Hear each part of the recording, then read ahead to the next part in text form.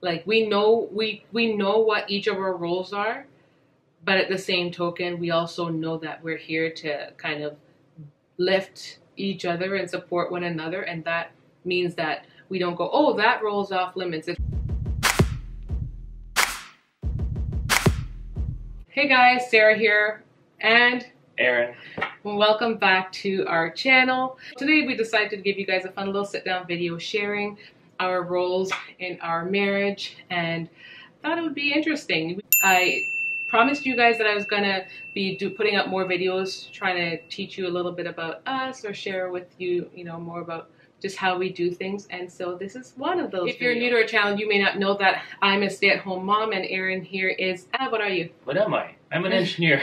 Aaron is an engineer, so he is the breadwinner of the family, and so we definitely have different roles in here, but we still share as much as possible. Yeah, we still share as much as possible. So we're gonna just start off by, I guess, touching base on the core stuff, and then we'll get into the nitty-gritty of exactly how we do stuff. But with you being the breadwinner, what do you think that your role generally is? To bring money. That's the primary role of a breadwinner, is to earn as much money as possible, right?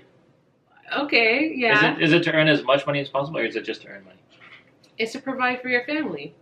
Okay, to provide for my family. How does it feel to be the breadwinner?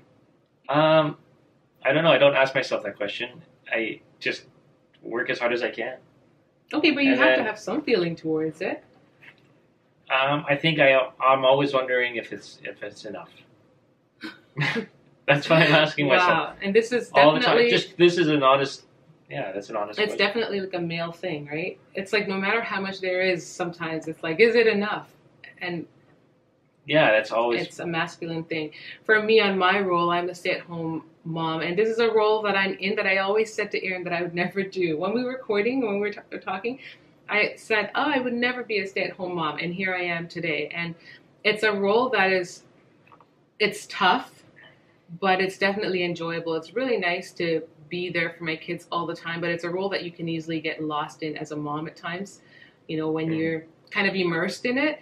But I genuinely love it. I love being there for my kids, and I get to provide them kind of what I didn't like. I had good parents, but both my parents had to work, so I didn't have that luxury of having them there all the time.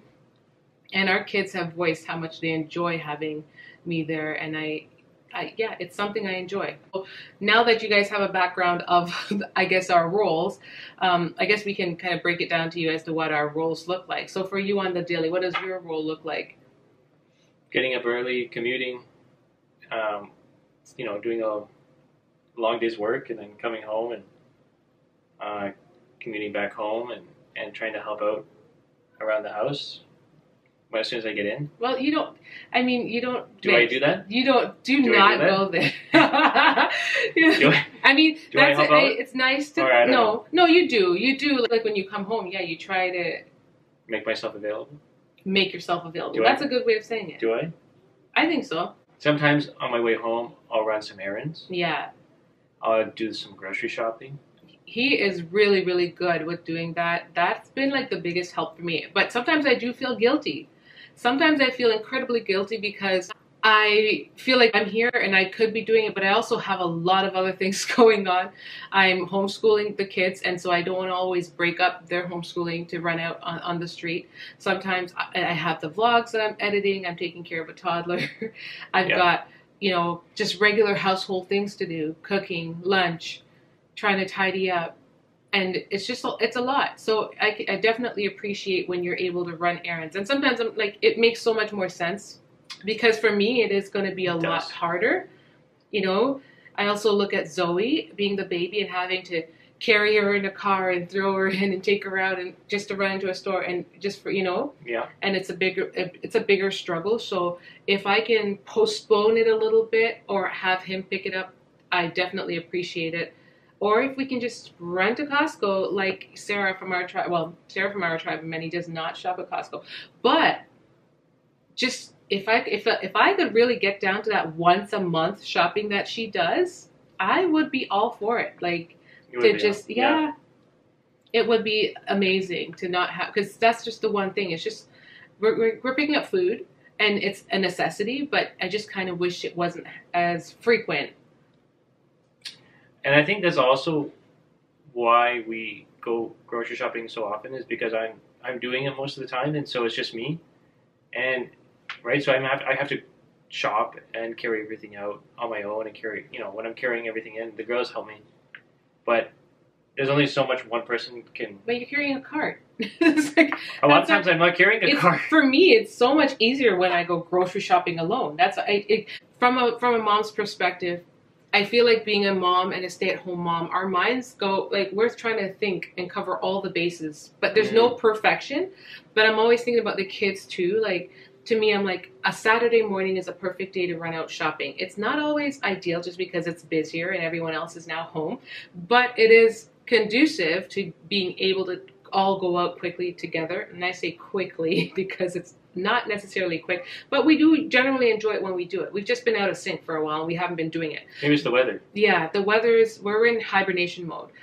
But when we typically do, we enjoy it because we do go and we peruse through the store. It's not like a big rush per se. And then, we come home and just kind of hang out, usually doing whatever we need to do. So, but on the other side of that, I know what it's like too to also shop by myself. I think it's because you just get to move and do what you need. You go in on a mission and you just go in and you come out with your car and you load up your car and you get home. Like, that part I don't think should be a struggle. But I know you're tired on your way home, so perhaps that's the reason. Perhaps you're just tired. So yeah, moving on from that, yeah, it's really nice that Aaron does make himself available in the evening, especially when the kids have activities and stuff to do. Like, we're in a really tough season of life right now where I also have my studies and I'm managing 2 channels, and filming and editing and posting requires time, and I have to do that around taking care of a toddler and cooking meals and doing all that other stuff. So this is where the help really does come in with our overall take on on roles in the house. Obviously, I'm here all day, so I do take it up on myself to try to do as much as I can, and I do take it up on myself to clean and cook and do all of those things. Yeah. But at the same token, Aaron is able to help in certain areas. He doesn't cook. You don't cook. I think that's probably like the only thing I don't really do. You don't cook. Like, I'll cook. If I asked you, you would. I know you would. I would cook, yeah. If she asked me to. Yeah. And, fast, like pre-prepared foods, I'll make. Like, yeah, but that's the thing. I don't shop. If they see my grocery hauls, they know that we don't buy a ton of that. We don't buy none of that. So. But we probably should just pick up a little bit in this season just to help us out. But you don't oppose to helping with washing dishes? No, I don't. Yeah, I don't ask, questions about washing dishes. What else do I do? Laundry, sweeping, stuff like that. And mind you, like I said, he's not doing it like that on the regular, but he doesn't mind helping out if we need to, or if he sees it and it needs to get done. But when he comes home, like, I also take it up on myself to kind of create the space, if I can, where, for him to just relax. I don't usually just jump you into stuff, but that's where you don't not throw you into stuff. But that's where the guilt from the grocery shopping comes in, because I feel like when I am asking you to do that, it is kind of throwing you into it. That's okay. I usually offer. Yeah, you're usually asking. I'm always asking, like, do you guys need me to stop? Something. Grab something. Or... You do. In terms of doing stuff around the house, we both kind of take it up on ourselves. We just came back from shoveling outside, and we both... Yeah, she helped me. I went out and helped him. Or I helped her. No. Oh, no. You did it right there. But we both